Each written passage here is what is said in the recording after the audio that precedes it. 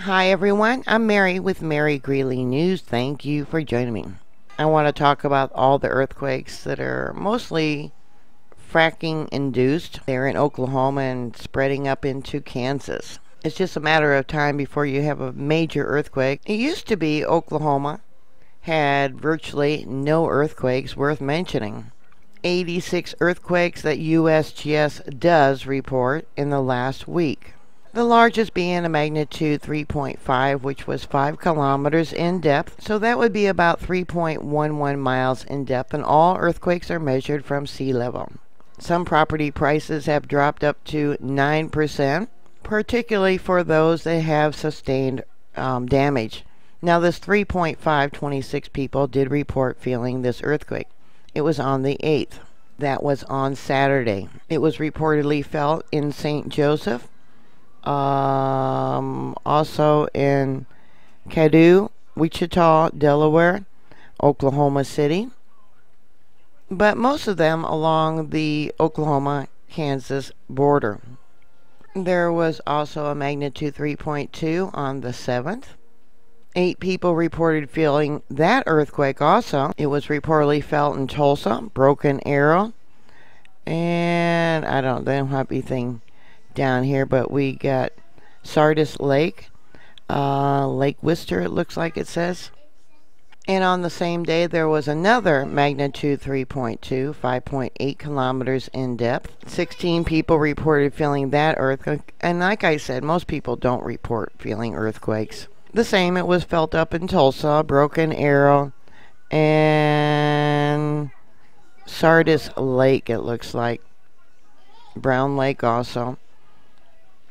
And also McAllister Army Ammunition Plant. Here it says it was a magnitude 5.8, so it must have been downgraded.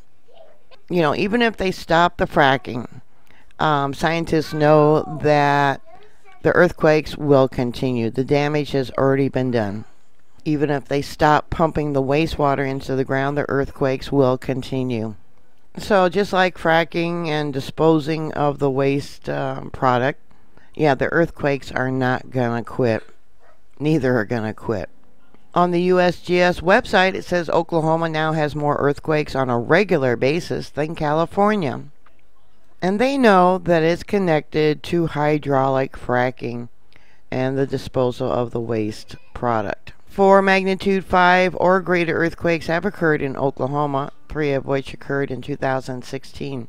In 2011, a magnitude 5.3 earthquake was induced by fluid injection in Renton Basin, Colorado. Earthquakes between a magnitude 4.5 and a 5.0 have been induced by fluid injection in Arkansas, Colorado, Kansas, and Texas.